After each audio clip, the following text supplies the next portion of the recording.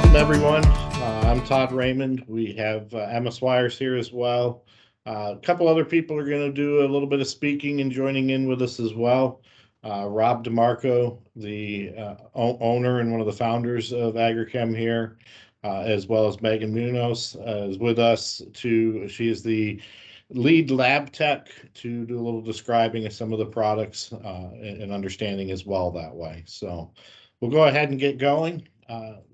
Again, here we're all here to take a look at the Teat Dip Emollients, understand a little bit more about how they fit in and what we're doing. So what do we need and why?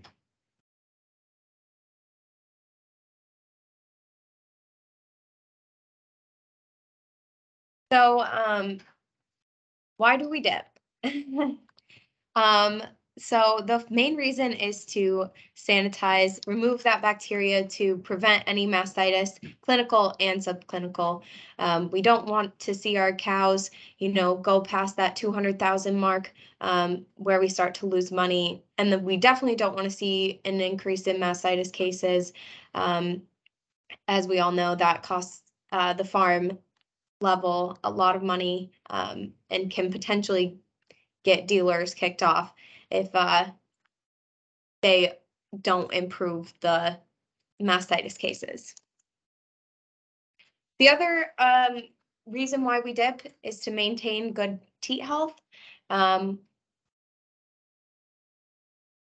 that keep good conditioning when there's stress conditions and changes in the weather and environment.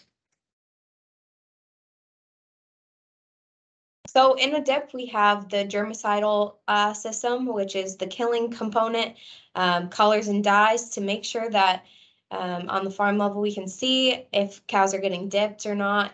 The film forming polymers, sometimes the barriers, surfactants, buffering agents, thickeners, and skin conditioners are a big impact in the dip, especially on the post side.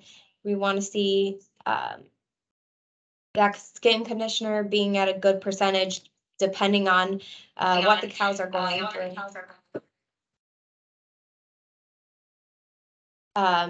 So any stress conditions, environmental issues, depending on what bedding is, maybe you want to put it at a higher percentage, or find a dip that works for your farm.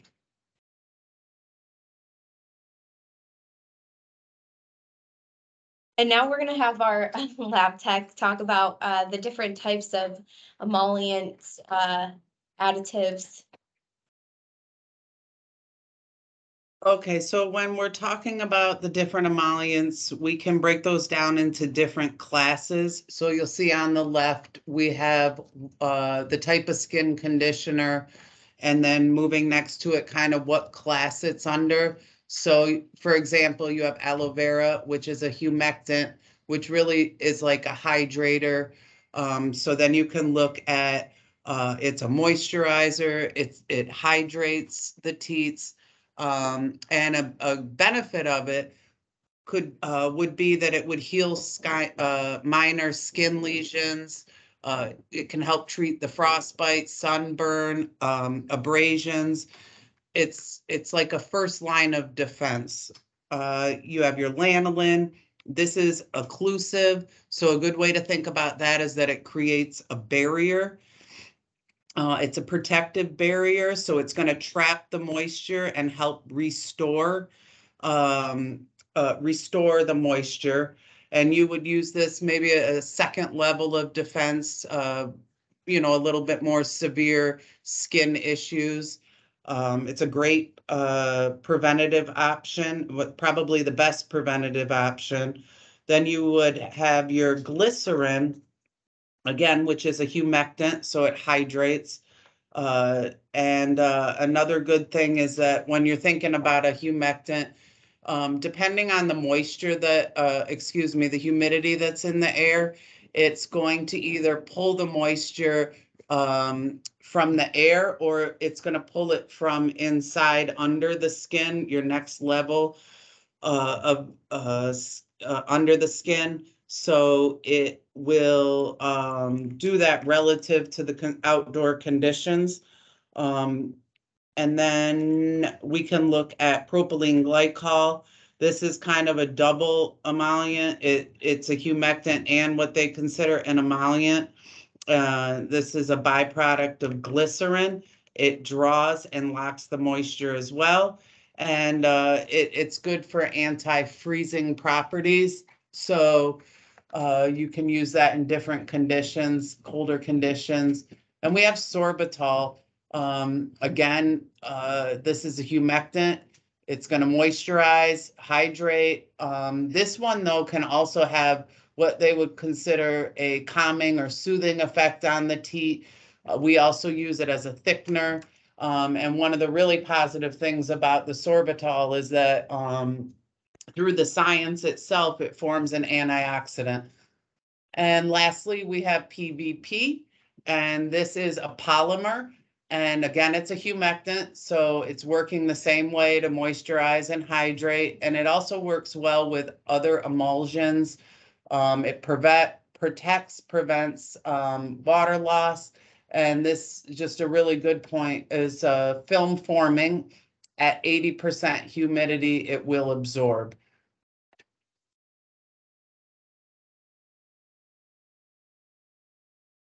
So looking at the glycerin and sorbitol, a few of the things that have changed in this last year, we in the dairy industry have talked and used almost exclusively glycerin or glycerin blends with the propylene glycols and sorbitols, lanolins, aloe veras, and had a good mixture of that. But in this year, the pricing has increased 50% and greater over the last year to 18 months.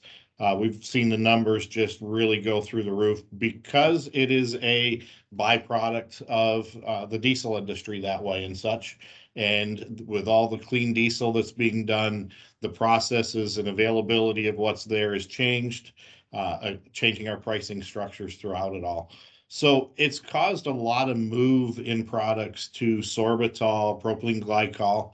Again, the same thing with propylene glycol. Pricing went through the roof on that as well. So when we look at products that we have in our products today, or emollients that we have in our products today, we are using a lot more sorbitol than we have in the past. That is a product that's been used throughout our systems, but not quite as exclusively as it is today.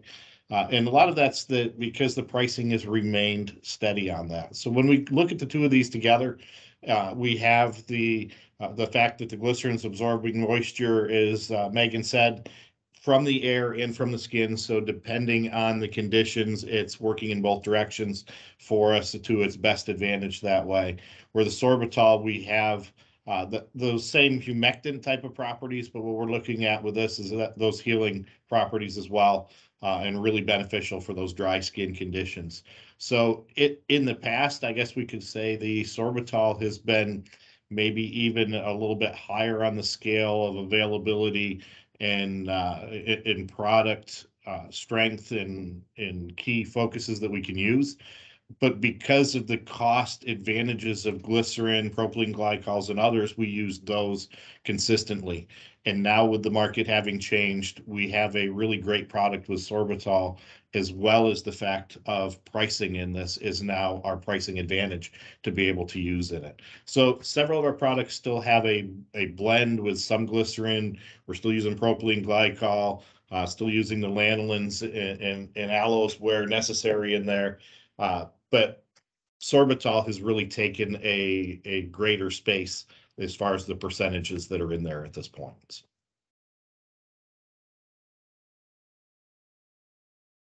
So I'm not sure where everyone's from on this call. However, we are in upstate New York, where we have just experienced our first winter storm. And unfortunately, with that, last week it was 70 degrees and now going down to 30 degrees. That's a huge stressor for cows. And one we want to stay on top of. And this definitely should impact emollient packages in our dips. You'll start to see farmers move to their higher emollient packages, especially up here in New York. However, it's not uncommon for all around the US to change their emollient packages during that winter time. I know California experiences super wet conditions, really muddy in those dry in the packs. So it really depends on where you're at, but typically for a New York dairy farm, we run around 5% emollient packages through the summer. And in those spring and fall conditions where it's a little more variant, we'll run like a 7.5% emollient. And then in the winter, it can vary from 10 to 15%, depending on the farm and what they're going through and their needs. Winter can be kind of a relative thing as well. When we look at being here in New York State with experiencing our winter weather, we can have it be 30 degrees and windy and still be using a 10% dip very easily because we have barns that we close up and get into that. Yet you get into the South and Southwest, Western territories, a 30-degree day with a 30-mile-an-hour wind really can really cause havoc for the animals' skin conditions and such that way, whether it be from snow and weather or wind-driven sands and dust in dry areas that way can even cause aggravation that way as well. So when we look and we're talking about winter dips, it's not necessarily just the cold, it's also cold for us. We may say, hey, we're looking at using a winter dip with a 50% emollient package at below zero. Another market, it may be 30 degrees. So keep that in mind really as to where you are in your market, as to how you're looking at that. And as Emma said, when we get into each area, depending on your wet weather or your dry season, you may each have a different market that you have to look at these products for, and we'll kind of go through it as a general discussion on the winter side of things that way. So I'd also like to point out that every farm is different. Management styles, what they use for bedding, how they're prepping teats, what teat conditions are like.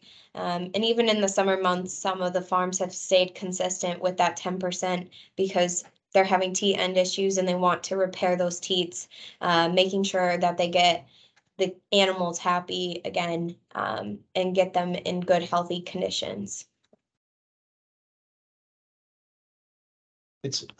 Just going back to that last slide too, I'd say one big thing to look for is the humidity level. That really makes a huge difference. You can tell, at least here in New York State and across the Midwest, when the humidity drops as that cold air comes through. And you'll see it in your own hands. Your own hands will typically start to dry out, and you'll start to have to use a moisturizer yourself. And that's the same effect that's happening to the animals as well.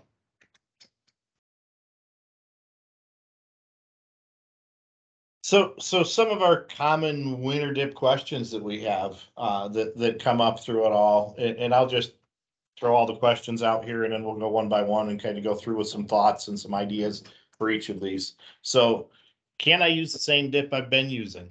And Emma just made some really good points. Here in the Northeast, we tend to use a 5% dip in the good weather, the good seasons, and when it gets to be a difficult season, we're using that 10% dip to add as a little better protection, bring in those skin conditioners and really helping to keep that skin healthy. So there is some variation as to what you're using through all of that. So what if I've been using barrier dips? Can we continue those throughout the winter? We'll get some answers on that as well. Should I use dips that are marketed for winter use, meaning those real high emollient winter dips, the 50, 70, 80% emollient packages? What's the real reason for those? And can I add extra emollients on my own? We see a lot of concoctions where you'll say, I'm going to use my same dip I've been using, but I just want to add some emollients to that. Can I do that? So we'll go through each of these now in a little more detail. So most days, at least in this market, it's not cold enough to freeze the dip right on the end of the teat. So in short, in most of your winter conditions, yeah, you can use the dips you've been using with slight variations. If you're using an iodine or a chlorine dioxide, and you've been using a 5%, maybe jumping to the 7, 10 in that range is a good way to go. But when we get that cold wind, the wind chills, the direct exposure, and after the post milking side of things, we want to make sure we're dabbing or wicking the end with a cloth towel, getting things as clean as we can if in a case that way. And takes very little time and effort. We want to make sure we're taking care of all aspects of that. So we want to remove. Sorry. So it's been proven to work in that aspect, taking very little time and effort. So make sure we're getting that, not wiping off the dips and conditioners and leaving it on there at that same time. Getting a good heavy coating. Application's the real key at this point on this one.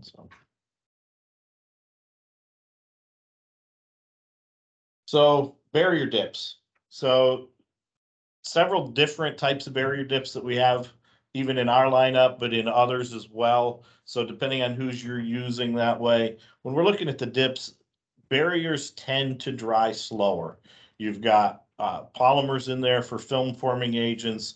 You've got a lot more thickeners in there to give a good heavy dip and have them staying on there. So slow drying dips will give you a nice coverage and stay on as a full protectant, but it can also leave the teats wet as they're heading out. So if you have an exposed area where they're out in the open, they're getting through the winds and such, that wet teat can actually freeze and have an issue quicker than if it were a dry dip on there protecting that way. So the slower drying dip leaves the wet teats exposed. Cows are returning to their areas. Generally not recommended if it's staying wet in that sense because of what it can do with the freezing. Some barriers, however, that are faster drying or specially designed with winter applications in mind, meaning more emollient packages and more such that way. So definitely best to be checking and making sure you've got the best options that are out there. We're going to go through our dips, give you some ideas as to what's good here and there into each of the markets and areas as we go through this a little farther. Should I use the winter dips? So winter dips are especially designed for the extreme cold conditions, not to protect the cows from the cold, not only to protect the cows from the cold, but also to protect the teat skin from that wind chill. So in this case, we're putting a product on there that's not necessarily going to dry in that same aspect of what we were just talking about, the barriers. It's leaving that heavier wet film, but now we're using that wet film based on the propylene glycols and other emollient packages, which have those antifreeze tendencies. They're built in that form to allow us to keep that protected layer and to keep it in that point to make it work well for us. And can I add extra emollients on my own? So the never add skin conditioners to the dip on your own. We don't want to have that saying of too much is a good thing. So if you're just going ahead and saying, hey, I've got a nice iodine dip here, I've got a chlorine dioxide dip that's got a 5% emollient, and I'm going to toss what I have in a good skin conditioner. I'm going to go to the beauty store down the road and buy something and put it in there. You have to be careful in having the right products and the right items when you put these things together to make sure that you're not using something that's going to affect the kill factors of your dip. You want to make sure you're not ruining those bacteria fighting properties that are in there. So definitely make sure as we're doing this. That being said, if you're using a product that's designed in that form, we have more and more concentrate products that we do add emollients to, and that do allow for a variation for you depending on your weather to say, I'm going to use a iodine or hydrogen peroxide, chlorine dioxide dip in a concentrate form, and I'm going to go with a low emollient package in the summer. And as the weather changes, I'm going to continue to add my emollients. That is a form that is a good way to go about doing it, where it's managed and it's built into the program and the product is designed for use that way. So short answer is don't do it if it's not designed for it. So we just wanted to point out some of the different kinds of dips here, where you have the iodine and chlorine dioxide, which are going to have more of a higher kill, versus something like chlorhexidine is going to be a little more gentle and not kill as much. However, it might work well with that emollient package. So, and I'll just take a moment to go over a few of these germicide disinfectant properties and how emollients can also be required to counteract some of the negative effects of these. So if you consider a product like iodine, which in and of itself is highly acidic and requires acids in order to solubilize, in addition to necessarily the use of a high amount of surfactant, iodine is can be extremely irritating, drying by itself. So we will often need the highest amount of emollient, such as glycerin, sorbitol, or even some lanolin to counteract the negative effects of iodine. Chlorine dioxide, although it is on the acid side, does not require as much of a surfactant, if any at all, other than to help it foam. So you don't necessarily need as much skin conditioner to counteract chlorine dioxides. Chlorhexidine, the pH of this product tends to be around 6 to 7, so a little closer to neutral. Not as much surfactant required as iodine, so not necessarily. And a good option for chlorhexidine can be a good option because it is not irritating at all. Now, hydrogen peroxide, although that's going to be on the acid side as well, again, not as much as iodine. One thing we do as well is we pH balance our hydrogen peroxide closer to that 6 range.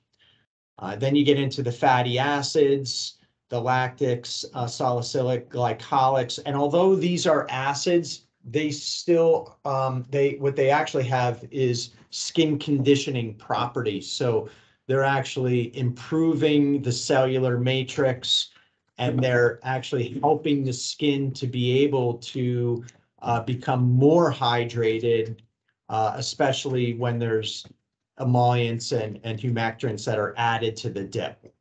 And then lastly, sodium hypochlorite, your bleach, that is going to be up there with iodine as one of the most irritating and drying of the germicides. So as you can see, in addition to weather, we have different skin conditioning packages based on the germicide and just the need to counteract some of the negatives from those.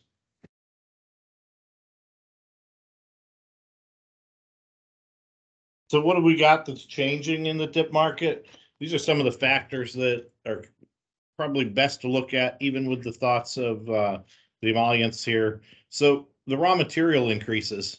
So iodines, we've seen 25 to 30% increases, even more going up in each of those. So you got the cost of iodines going up, the cost of propylene glycol going up at 100%, maybe even more from what it was a year and a half ago. Glycerin going up to that 50% more than it was in the past as well. So all these raw material costs are causing a lot of people to look at their dips and say, if they've been using a 10%, to say, let me try a 5%, or if they're using a 5%, let me try a 2%. So if you've done that this year or had customers that have done that to look at reducing costs to cut product, make sure you're keeping that in mind as you go into the winter if there's some issues that arise, or try and get back to a point of having a proper level of what you need. So material shortages, we'll just hit on that as well in the dip market. Definitely have had some things come up with that. Iodine's been in limited supply. a lot more people looking at chlorine dioxides, peroxides in the fatty acid dips, and options in that as well. So keep that in mind. And as Rob pointed out, there's a lot of variations when it comes to what we're using for packages for emollients to vary through that. A lot of the similar things, same basic products, but we want to make sure it's measured to the right teat dip. So. And freight costs, so with freight rates increasing, fuel surcharges being added, and shortages of loads and such that are out there, good thing to keep in mind as we were talking about can we add emollients to our packages, looking at concentrated dips and concentrated options and adding additional emollients gives you the variability on price. It also helps to overcome some of these freight costs. Automated spraying systems. So we're finding more and more with labor being an issue, as we see in raw materials and freight and all the other things we're looking at.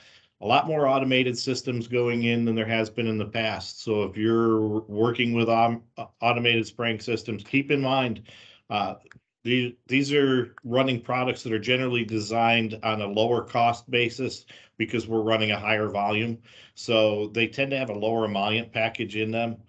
They have a less focused application. It may be more spraying just an area, and if the cow's moving around, you're getting a consistent level, but maybe not the same level as if you have a conscientious person doing the dipping. So you may see some changes in that if you've recently changed to that. And then that increased consistency when they're set up correctly. If you're having a struggle with labor and such that way, and you do get the consistency with an automated sprayer, you can look at this in both directions. But we're pointing that out in the emollient package section here to make that point that when it comes to automation, a lot of people are using lower emollient packages. So keep in mind that you're going to want to make sure that you increase those amounts in the midst of it, or make sure the other areas of struggle from the stresses the cows that are under, or the barns or locations, are well kept enough to offset that.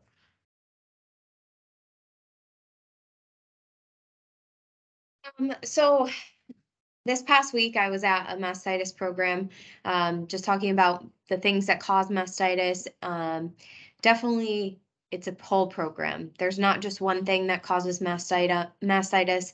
It definitely can be, but it's definitely a balance of your program and the type of management that's going in.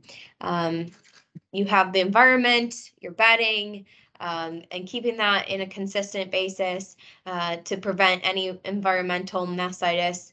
And then milking procedures are super key in terms of contagious mastitis, and keeping cows happy and making the teat ends really have good condition to them.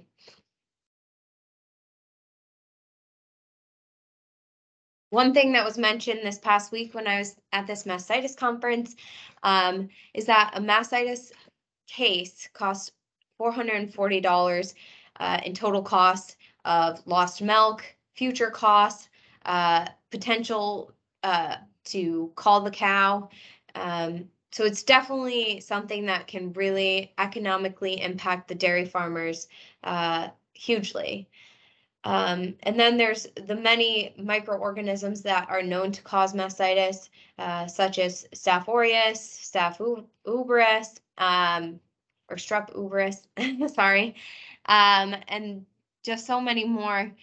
So we really want to make sure that we're still killing those organisms on the dip with our dip, or preventing those organisms from getting into the teat ends. And when somatic cell goes up, our premiums are going down, and the farm is losing money. That's definitely something that we don't want to see. So making sure that teat ends are in good, healthy condition is going to try and prevent some of those things.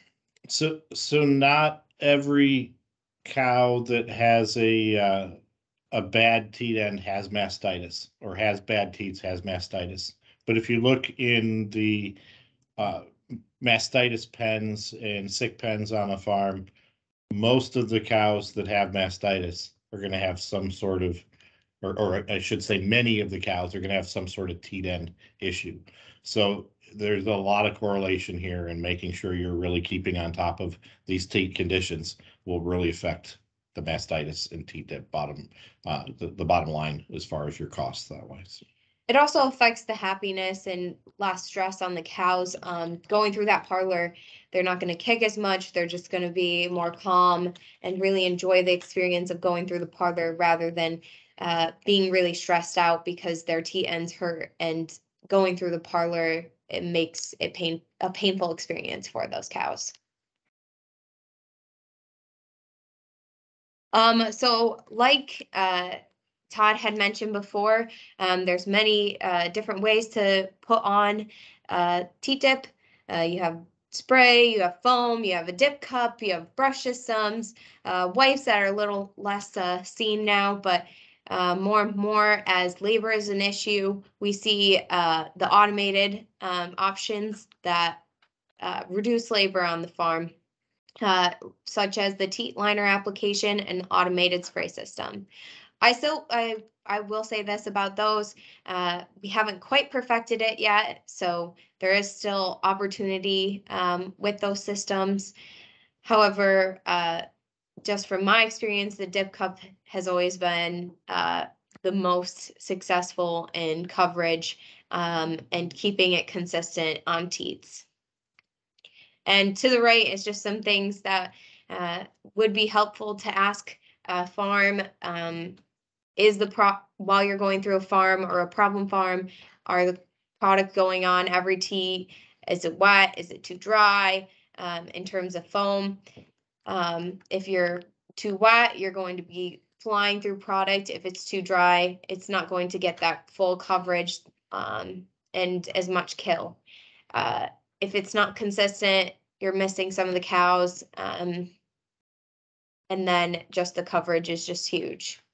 If you can't get it on the cow, you can have the most effective dip in the world. It's no good if you don't have good coverage.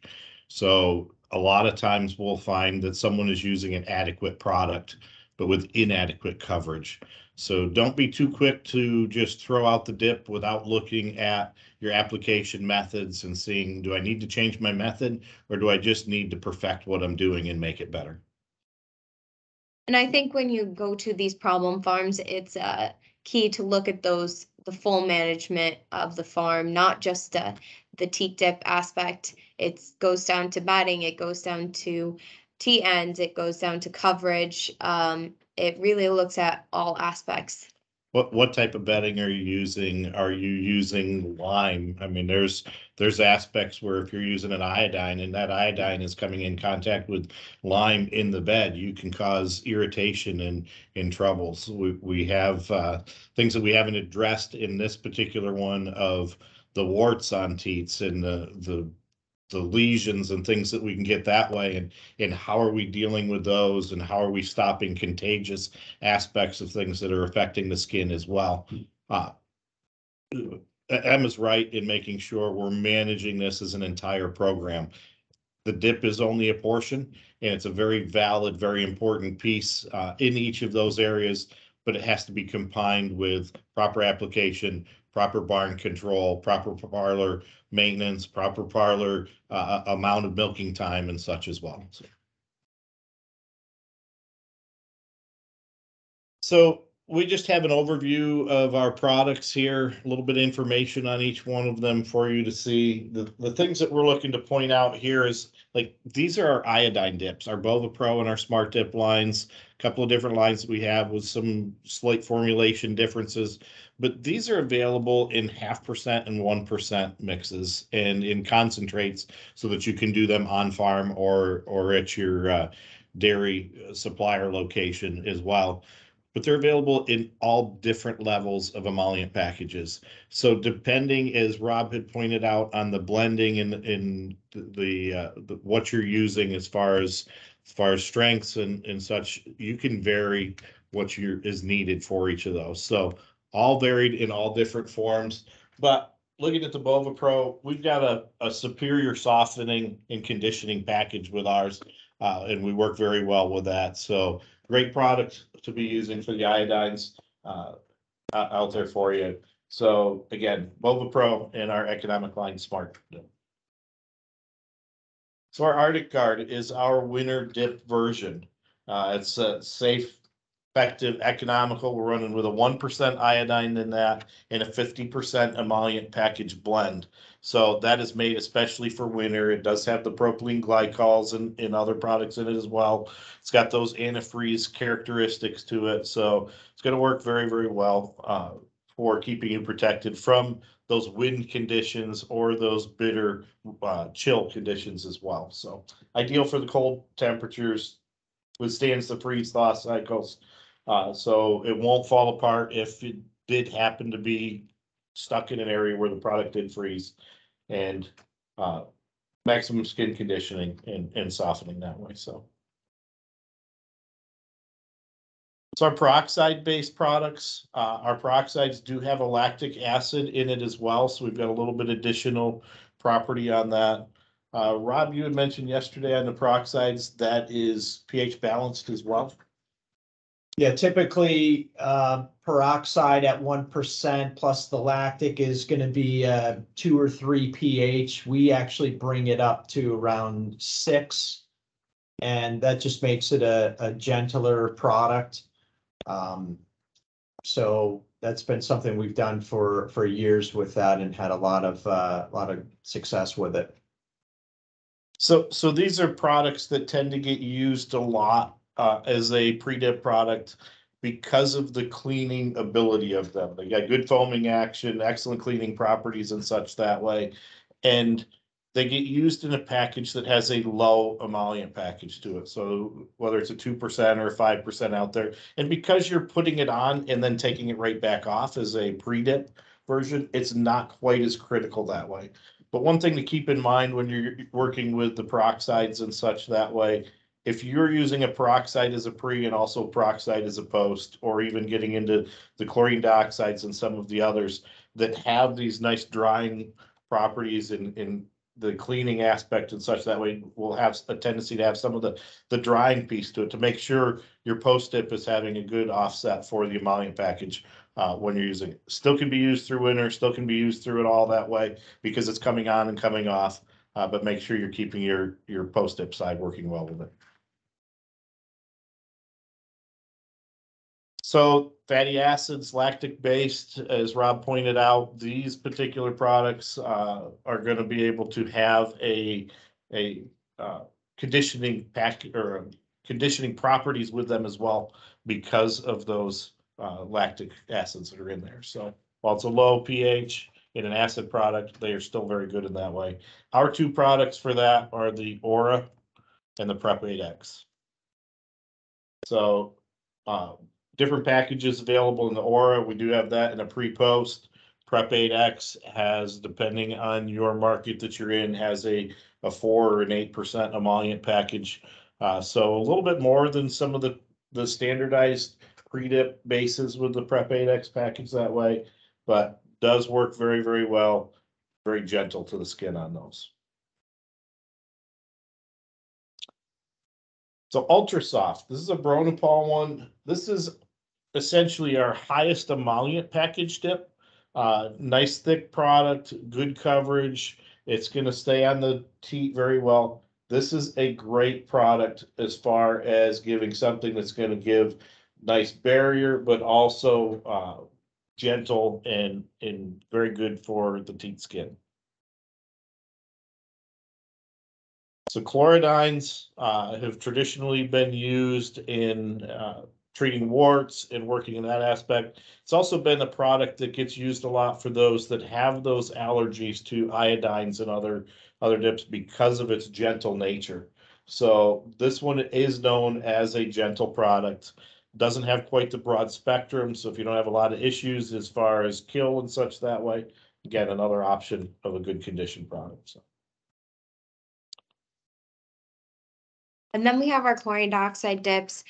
We have the extra blue that comes in a 6% emollient. The pre-post, that's a 12%, so it's going to condition a little bit more.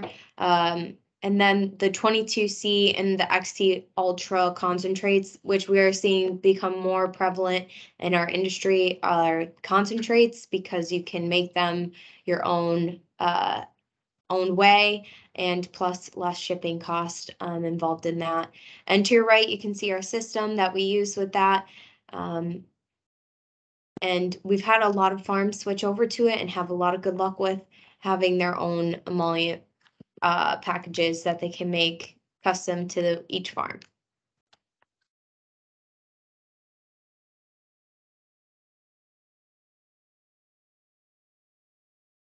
So for our concentrate packages, the emollient additions that we're able to do, we have a couple of them here. So we have the emollient 80 and the premium 73 blends.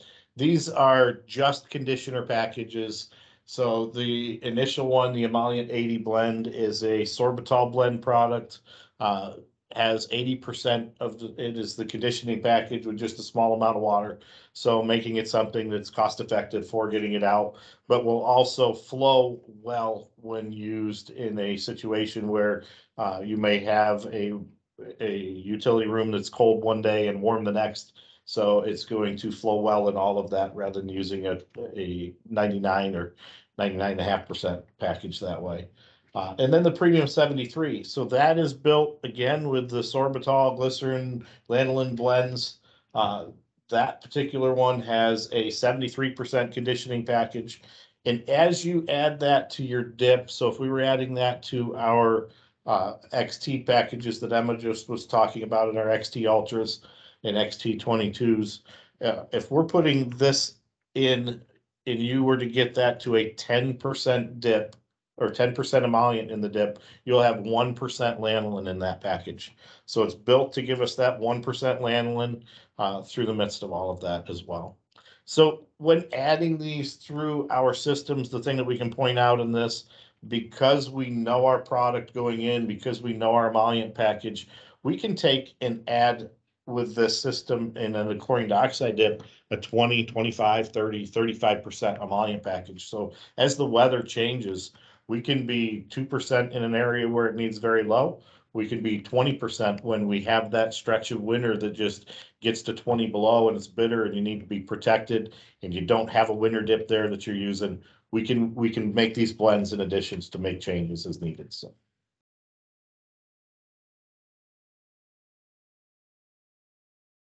So the point of dip is to disinfect teats, not to clean teats.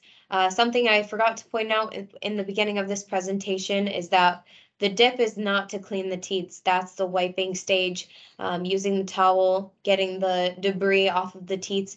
The point of the pre-dip is to disinfect and kill any organisms on the teat. It's not to clean off that manure or any of that, but adding the skin conditioning to the post end and even to the pre end can help with that teat end health and really help improve the farm's health of the overall cow. So to add on that point of the dip not being clean, you can see on our slides there we're talking about cleaning, we're talking about those properties, and we're using them to help us get that removing. But as Emma mentioned, it's the action of actually wiping and taking that off. That's the cleaning factor. So if you have a high organic load teat, really dirty, really messy, and you're starting to look at that, we're trying to kill a clean teat. So when you hear the veterinarians talking and the milk quality experts coming in saying you need a dip strip dip program, that's the reason. They're putting the dip on the first time to give us the cleaning factor. But if you put that dip on and it's on the outside of all of that dirt and manure, and then you clean it off and you think you're done there, you really haven't gotten to that teat skin to do the sanitizing that needs to be done. That's where that second application of dip at that point to get that teat coated in a sanitized factor or a disinfectant factor at that point is going to work very well for you. So, and it's important to have that prep timed out well, getting 30 seconds of coverage on that pre-dip side and then wiping the pre-dip off is super important to get all that kill on that teat. Exactly. Use it correctly, take advantage of your timing. You need the time for the cows to let down anyway, so. All right. So if anyone has any questions, you can enter them now and we'll do our best to answer.